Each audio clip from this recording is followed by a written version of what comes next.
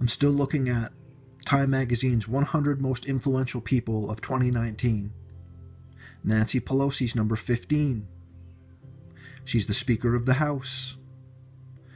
After Trump and then Pence, she would be the President of the United States of America. When I'm looking through pictures and I see all these celebrities together, politicians, celebrities, musicians, entrepreneurs, etc., etc., I know they're all part of the same club. We know this now, brothers and sisters. I don't think there's an honest voting system around on Earth.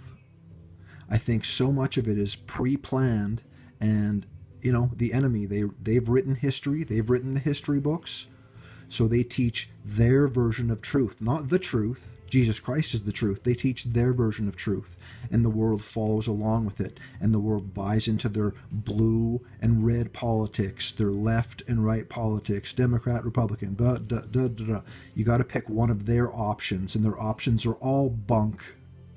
So I've been searching for Nancy Pelosi, and she's successful, so she does the sign of success in this world.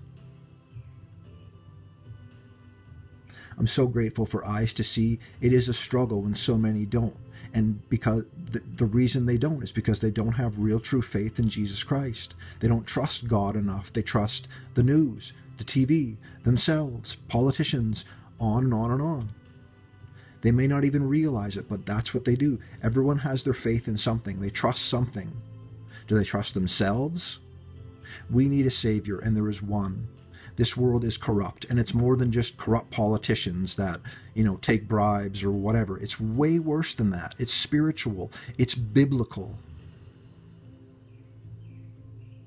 The whole club is bunk. The whole club is part of the club. It's a stupid club with stupid rules and stupid symbols, and it's leading them to hell. If you don't have faith in Jesus Christ today, make today the day of your salvation. You don't want to wait any longer. This world is not what it seems. You need eyes from God. That goes along with salvation and many other things from God. It is truly a blessing. God bless you, everyone.